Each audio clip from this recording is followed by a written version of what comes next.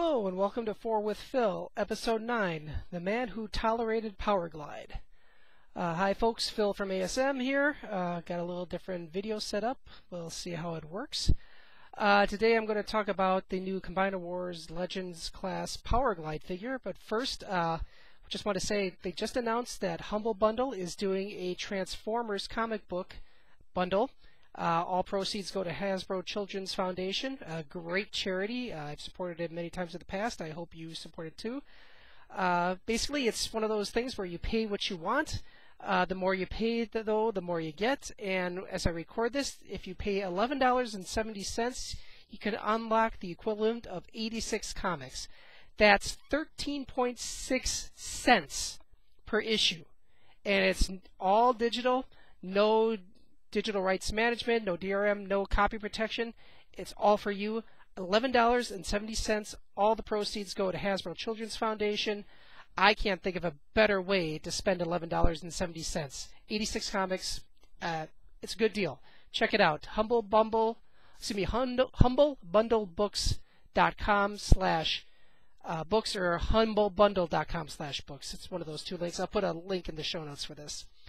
As I said, this is the episode The Man Who Tolerated Powerglide, the Combiner Wars Powerglide figure. I saw it hanging on the shelves and I thought, you know what, I want to experience some of the Combiner Wars figures, so I picked it up, fully expecting to love it. Robot mode looks great, and then I transformed it into jet mode, and it was absolutely horrible.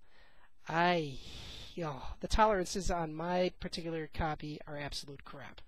It doesn't stay together in vehicle mold. I mean, some people have had good experiences with it. I've had one of the worst. You can't even set it down without it springing apart again.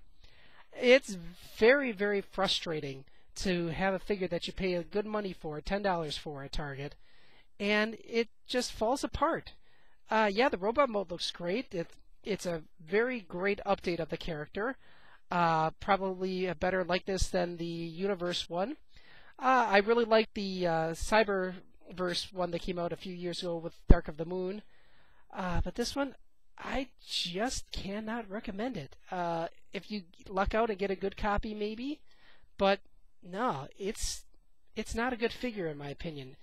The robot mode, I mean, that's great. You can pose him.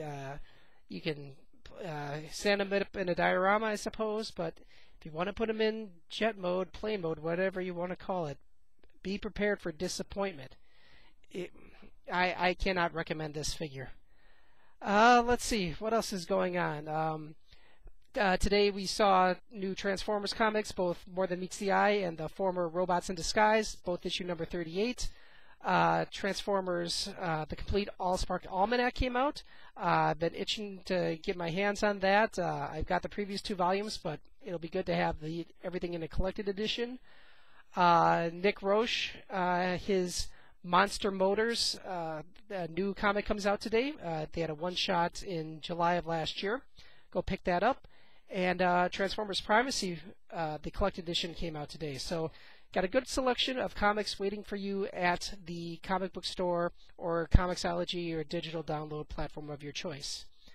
If you want to, you can leave a comment on the YouTube video here, on the show notes page on asmzine.com, or you can send me an email at 4wp@asmzine.com, and we'll see you next time. Thanks for watching.